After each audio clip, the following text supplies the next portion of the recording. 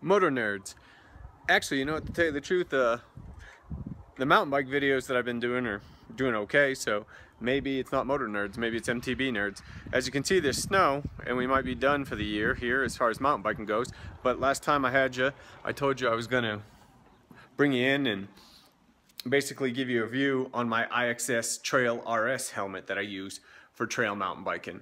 I already did the Fox Meta review with you, or Meta, so let's go ahead and we'll get set up and we'll get into this IXS Trail RS helmet review. Here we go. All right, guys, welcome back into the race shop. Here we are, as you can see. There's all the girls. I don't know if you can see the trail bike. I'm actually doing a project. I'm doing an ultimate trail bike build.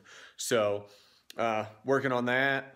Like I showed you, there's snow already. We're practicing for the upcoming motocross season, and it looks like it's about time to put the mountain bikes away for the winter. So we might be doing that. But like I promised you, the IXS Trail RS, let's take a look at it. We'll go over to the bench. All right, here's the two lids. You remember the Fox Meta from the last one, and then the IXS Trail RS. Obviously, we already reviewed the Fox Meta, so let's go ahead. We'll get rid of that one. IXS Trail RS. We're gonna say, so basically this is the first like mountain biking helmet I ever bought. It's a real mountain bike helmet. You know, it's got the lower back, so it's gonna cover the back of your neck.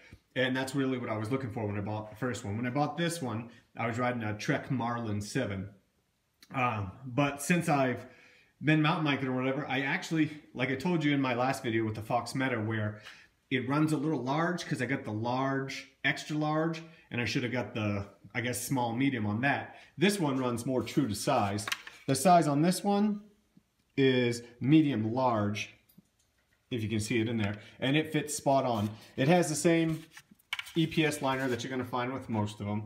Okay, it has these inserts. I don't remember this coming with two, so I just have the one liner, but it fits pretty true to size and pretty good right off the bat. It's also got this nice cover for your chin strap, so you can keep your extra material bound in there and then it's not flopping around. Basically the same as the Meta. Flip it open, you can adjust your Y straps as necessary. It has the one-handed ratcheting on it. It's super light, it's super comfortable. Actually, I would say it might be a little bit more comfortable than the Fox Meta was as I was wearing it.